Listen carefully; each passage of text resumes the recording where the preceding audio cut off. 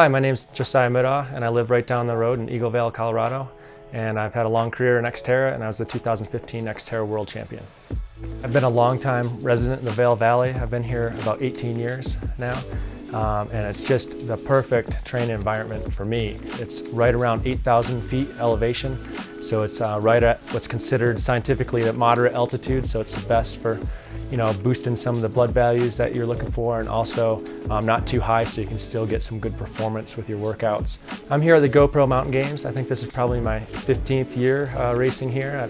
This weekend I'll be doing 3 events. I'll be doing the cross-country mountain bike race, and then Sunday the Vail Pass time trial. It's a hill climb, and then I'll also do Pepe's Face-Off, which is a vertical challenge going up and down a ski run as many times as you can in 30 minutes. In triathlon, you're trying to be jack of all trades, but you're often master of none. And so to be able to compete, just against cyclists, just against runners, it's an opportunity to just really, take some chances with your effort and test yourself against some of the best people. And a lot of these events they're raced a little bit differently.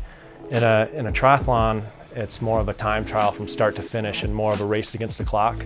With these races, there are a lot more tactics, really deeply anaerobic at times, especially with the mountain bike and the trail run.